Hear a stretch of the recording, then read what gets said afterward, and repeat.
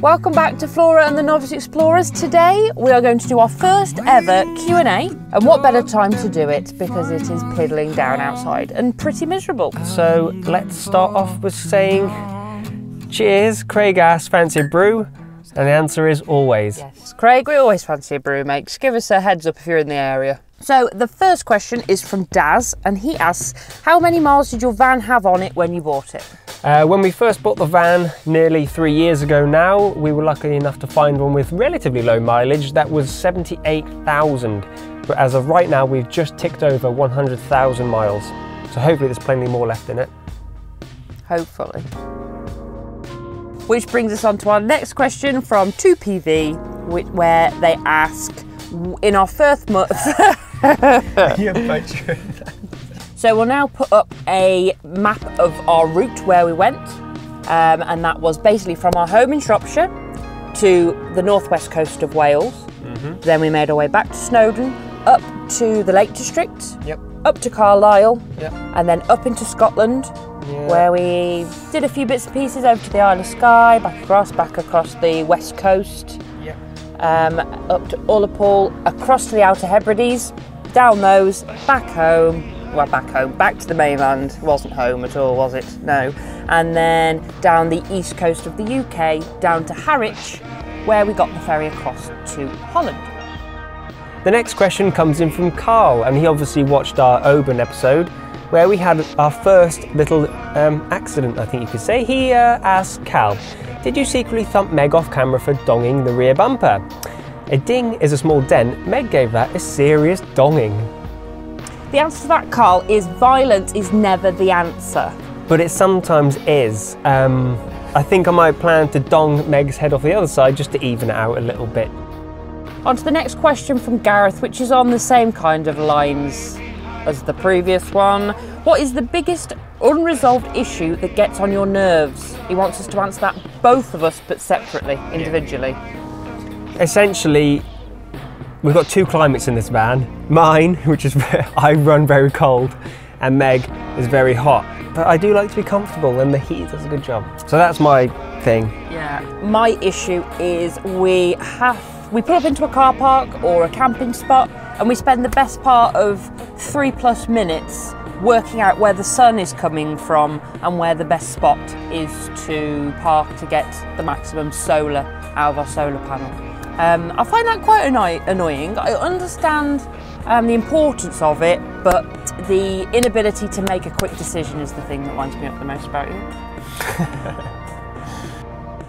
Our next question is our most popular question. So there's a few people that have been asking the same one, so we've put it in one bubble, which is, what would we do differently to Flora and what would we change? So Karen has asked that, Chris and Shell have asked that, and Andrew has also asked that kind of question. So the one thing we definitely do differently, and one thing we are in the process of sorting out actually, is fitting a split charge relay. Andrew has also been a little bit more specific and asked if we regret not getting a pop top, and the answer is no. Surprisingly, I thought before embarking on this adventure that would be the main thing that really did my head in. We don't think about it very often. I do a lot of the cooking just sat on the corner of the bed. We are very happy with the layout and the storage. One thing we thought about was maybe having a concertina in the cupboard, like the wardrobe doors. If it crinkled, it would be great. So that would be something that we'd maybe change. And also another thing, camping gas is very useful out here. It's in abundance, it's easy to get hold of, but it's not the cheapest option, unfortunately. If we had a refillable LPG tank in there, we'd be saving a lot more money. Yeah. This is life, isn't it, this little setup? We're very lucky because we only put the table in to comply with the DVLA rules at the time, and the swivel seat was a bit of an arbitrary choice. We thought, yeah, let's just put it in there. But if we hadn't, I think we'd be struggling a lot more. Yeah, because we have this much extra space, which I'd say it's getting on for a fourth of that space more. Which brings us on to Julie's question. Yes. Which is, can you spin round the twin passenger seat without getting it stuck and swearing? I'm usually the one that sets up when we park up. I set up the swivel seat. I would say 8 times out of 10, now, after a lot of practice, I can get it perfectly. But all it takes is one one false move. One false move and you just can't figure it out. It's like an enigma. Sometimes you can't work it out and you're hitting it off the side, and sometimes you're tired and just want to get it sorted. Next question is from Emma, and she asks how we're getting on with our cool box bag, or cool bag as it's also known, especially in hot weather. It's all right. I want a fridge, I think. Personally, I'm not a big fan of it just because it draws a lot of power constantly. We're hoping that this issue will be resolved more so with the split charge, but I think this needs to go on the list for things that we'd do differently, is putting a fridge in. So the next question, and I hope I'm not pronouncing the name too wrong, so apologies if I am, it's from Laura Lee. And the question is, how do your family and friends handle you two being gone, essentially? And what material items have you given up that you wish you could take with you? So let's start off with the family. This has been in the making for about 3 years, so everyone in our lives knew about it. Yeah. From parents, family. We had a big sending off do, didn't we? Yeah. So it's not been sprung on them overnight. So everybody was geared up. So we've been in constant contact with them whenever they want us and we need them, with Facebook, WhatsApp and FaceTime and things like that. I don't think they realise that we've actually gone yet. And then part 2 of the question was a material thing that we missed. I would have probably liked to bring along an acoustic guitar. I just didn't need it and couldn't justify bringing it in the van. It's too big. And mine would be another pair of footwear. I'd like another pair of trainers. Hannah Joan has asked when we will be visiting Italy, and the answer is February 2020, if all goes well. Hannah has also asked what home comforts we miss. So the one thing I really do miss from home, and it's not really even coming from a hygiene perspective, is a nice hot bath. I really do miss just sitting in the bath, getting some bubbles, and just watching some Netflix of an evening in the bath. Hours he spent. He used to come out wrinkly. Yeah. And I also miss an oven. Yeah. I like to be able to put big roast stuff. There's so many things that I could cook in here, but can't because we've got no oven. So that would go on the list of things that to put into the next van actually as well, thinking about it. It's been so tough when we go food shopping, just looking at all the stuff that we can't eat. Pizza. So the next question comes from Sham, and they ask, do you have a general itinerary and how do you cope with the cold? So coping in the cold, head south for winter. I think that's the main thing. And that is our itinerary in a nutshell. Combining that with our very useful and efficient plain R diesel heater, which we rate highly. Yeah, I think I'd be suffering quite a bit if we didn't have it. So that leads on to the next question from Natalie, and she would like to know what countries we're going to visit on our trip. So we began with the big plans, big dreams of going from the Netherlands to Germany to Poland to Czechia to Slovakia to Hungary into Croatia, across to Italy, France, Spain, Portugal for January. But we planned this when we had no idea how we wanted to travel or what to expect. So what we've decided now is to take it much more chilled out. We're in Germany at the minute and we're going to pop into Austria because it's right at the very south tip. We're going straight down Germany, ending in Füssen. Then we're going to go into Austria for a little bit. Yeah. Across to Switzerland probably, and then we're going to be hitting France, Spain and Portugal. Into the next question, because they're all ever so slightly connected, which is from Noosh, and they've asked, will we be visiting Scandinavia on our travels? The answer is yes, as long as the money will last. But whether or not I'll have to wait for the next trip we do, we don't know. Obviously we'd love to do it all now and we're really still enjoying it, so we'd love to just keep going for as long as possible, but it's not entirely feasible at the minute.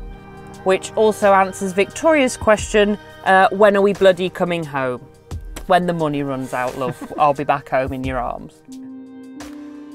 So we've got 2 questions from Donna here. The first one regards internet on the road. So she's suggesting a 4G booster as it would help with uploading our content. Yes, it would. We have thought about it, but at the moment we're having big issues with just getting a provider out here. Because we're going for a trip that is longer than 3 months, we have an issue with stable links back at home. If you're out of the UK for longer than 3 or 4 months at a time, then they'll either stop your contract or just start charging you a lot more money, which, yeah. So Donna's second question is more of a suggestion actually, and she's asking why don't we put links in our sort of video descriptions asking for donations towards the channel for support. We have put some thought in recently about launching a Patreon page, but we want to make sure that we do it right and that we offer content that supporters are going to want. So if we were to do something like that, it's most likely going to be the Patreon route, because we want to give something back for your donation, not just asking and support, for money. Yeah. So that's that. We have thinking about it, but as of right now, we haven't got anything set up. Next up is Tina. She wants to know what the highs and lows of the trips have been so far. She has asked multiple questions, but we let her because it's Tina. So highs and lows. What's your high? What's been our high? I think a general high for me would be, I don't know if this is retrospectively, but being on the Outer Hebrides with that much freedom and that much solitude at times. The beaches were unbelievably gorgeous. Yeah. So that would be a general high. Yeah, another high was getting published in the magazine. Yeah. That was really exciting. And I remember just being like, oh, this is happening. And then lows, in the space of about 4 days, I shut my thumb in the van door. We dropped the radio and it gave it a big dent. And we had about 4 solid days of rain on the Isle of Skye. That was a low point for me. I cried. Part 2 of Tina's question. It's part 3 actually as well. Where do you think we might ultimately live or buy land? Or do you think, if you can, just keep rolling along? For me personally, I would like to go and be in the sticks. Off the grid, self-sufficient as much as we can do. Making our money stretch, because that will also enable us to go roaming about when we want. Yeah, in the winter months. Part 2. I think this is aimed at you, Carl, because it's been mean and miserable. No, I'm joking. That's probably me, actually. Also, tips on being extremely mean, as I seem to be meaner and more miserable on every trip. Tina, it happens to the best of us. Sometimes we wake up in a foul mood. Yeah. A little bit like this morning, actually. It ebbs and flows, doesn't it? Treating yourself to a nice cooked meal helps. Listening to good music. We have quite similar taste in music, just banging on an album that we both love and just remembering why we're here and why we're doing it. We don't want to romanticise this lifestyle because it isn't all the time. It actually, how much percentage do you think it would be romantic, beautiful versus actual like, oh, we need the toilet and we can't find one? It hasn't been romantic for me since I saw you piddling in the bottle. Which is a daily event most of the time. For both of us, yeah, romance gone out the window. Question from Anthony. He asks that as we only stayed in one campsite on the UK adventure, how do you keep clean without a shower in the van? So for our first month, we had 5 showers. We swim in lakes and the sea and have a bit of a wash. But we are comfortable within ourselves whapping out the bucket wash. The UK is a lot harder in general. Since we've been in Europe, you can pull up at a free air or motorhome stopovers and you can get showers for €1 or free sometimes. Yeah. It's so much better and easier over here. You could live absolutely fine. Yeah. It's much more readily available. They're quite easy to hunt down. It's just better over here. They're far more set up and tolerant of motorhome and camper vans. Yeah. Last question is from David. And it's quite a big question. To put it in a nutshell, it's regarding the DVLA reclassification of your self-build vehicle. Basically means we get better insurance generally, because it's then insured for its proper value. You can get sort of unlimited mileage and European cover a lot easier if it's a motorhome. I must say we've been out of the loop a little bit since we got Flora put through, but I do see a lot of people online discussing this, as obviously people are still trying to go through the process. So I've tried to do a bit of research. As I said, we've been out of the loop, and it seems to be more, they want it to appear to be a motorhome as well from the outside. So obviously stealth vans probably aren't going to pass anymore. It is a shame, but I know, well, I've seen people online trying to flaunt the regs, you know, putting on fake windows and stuff like that, which isn't great because then the vehicle isn't technically registered correctly. And is it going to, if the worst comes to the worst and they did have a smash, are they going to be properly covered by insurance? Well, that's it. It's not worth the risk. But it looks like it's a developing thing at the minute, and it's all a bit hazy as well. There's different information come from different parties, so I can't give a proper opinion on it, I don't think, at the minute, without doing a lot more research. Oh, we almost forgot. Janice has asked a question. And that question is there one place / country you're really looking forward to visiting? My answer to that would be Italy in general. I'm very excited for the food and the culture, and also in general just to get back to the ocean. I'm quite looking forward to Switzerland and possibly Austria as well. I don't know why, but I think the beauty of the landscapes and stuff is something that really interests me. I want to take some more outdoors photography as we go. Sort of excited about it all really, because you never really know what you're going to get, do you? Yeah, and how far we're going to get. Yeah. We just don't know, do we? But that's it really. It's a pretty broad spectrum, but we're excited about a lot of things for once. Thanks, Jan, love you. So if you'd like your question to feature in our next Q&A, hold on to it for us. But if you'd like us to quickly answer your question, pop it in the comments section below. Thank you very much for watching as always. Like, subscribe and share.